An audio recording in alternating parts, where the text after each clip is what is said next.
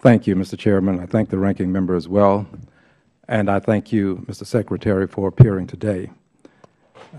Mr. Secretary, I think it appropriate to examine some of the history of FHA.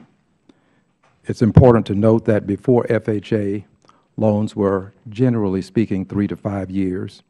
There was no amortization, and you had these huge balloon payments. FHA transformed the housing market such that middle-class Americans could afford housing. It has been a real friend, if you will, to this country. And why is FHA below 2%? Because FHA played a counter-cyclical role in the debacle that took place that brought this economy to its knees, or nearly to its knees, depending on who you were. For many people, it was a depression. For some, it was a recession. FHA, according to the Center for American Progress, prevented home prices from dropping 25%. FHA saved 3 million jobs. FHA saved $1 trillion in economic output.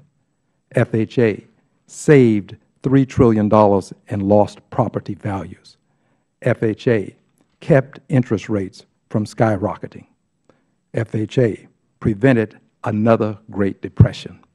And as has been indicated, the law required, and FHA complied and received $1.7 billion, of which FHA has not spent. The truth be told, FHA has been the reason that this economy is in the shape that it's in today. Probably not solely, but generally speaking, has made its significant contribution.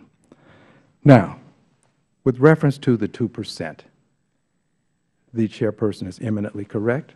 It does say, shall endeavor, and it does say, shall ensure thereafter. My suspicion is that you are endeavoring to bring bring us back to 2%, and that you will thereafter keep us at 2%. But I think the law also anticipates, and we who passed the law obviously anticipated, that things might not go as well as anticipated, else we would not have built into the law the opportunity for FHA to receive monies from the Treasury in difficult times. So I'm greatly appreciative of the work that you're doing.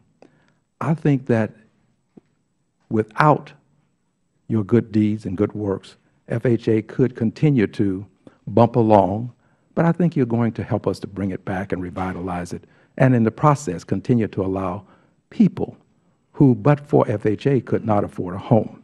Finally, this, and I will give back some time. I appreciate people who care about the least among us. I appreciate it. Although I must tell you, some of us are not part-time freedom fighters. Some of us were born into this. Some of us wake up to it and go to bed with it. Some of us inherited it. Some of us don't have the luxury of selective outrage. Some of us have received a duty and an obligation to continue to make a difference in the lives of the least of us.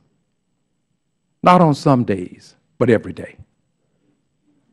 So for some of us, this day is not unlike any other. We are here to do what we can to help the least among us. And sometimes that requires that we take some difficult positions. Sometimes we have to stand in the face of some extreme challenges. But I want you to know this, Mr. Secretary. Dr. King was still right. The arc of the moral universe still bends toward justice. Carlyle is still right. No lie is going to live forever. William Cullen Bryant is still right. Truth crushed to earth shall rise again. Stand strong, Mr. Chair. Stand strong, Mr. Secretary.